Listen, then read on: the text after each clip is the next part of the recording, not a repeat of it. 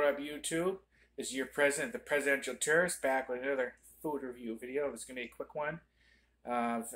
Picked up I wanted to do some for Valentine's Day. They had all these special treats and stuff at some different restaurants and stuff. Unfortunately, I didn't get a chance to try much of them. But I was stopping at a Dunkin Donuts and they had a couple special donuts for Valentine's Day. And I thought, you know what? Stopping here, get in a tea, get in a coffee. Why not pick up a couple of special donuts? And since it's Valentine's Day, get the Valentine's donuts, which I did. Here they are. Yeah, two heart-shaped beauties.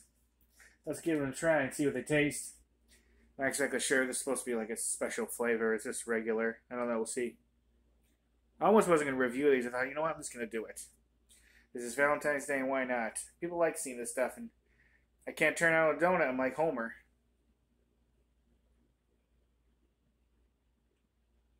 Oh. A little hard. You have some filling in it. That's supposed to be chocolate, I think so. There's not a lot in there. I mean, it's sweet. It tastes good, but definitely use some more filling and it could be a little softer. This must have been older ones. Let's try the purplish looking one. This one feels softer, so this one I think is more fresh.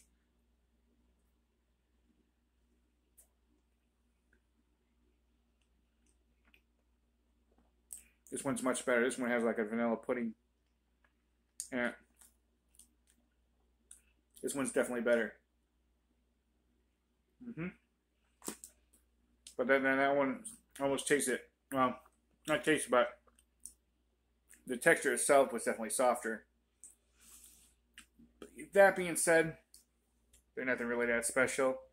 They're basically just like some regular donuts that you can get at Dunkin' Donuts anytime.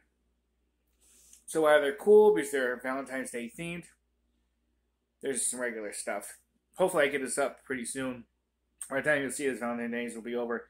You won't be able to get these. But like I said, they're not a really special flavor or anything.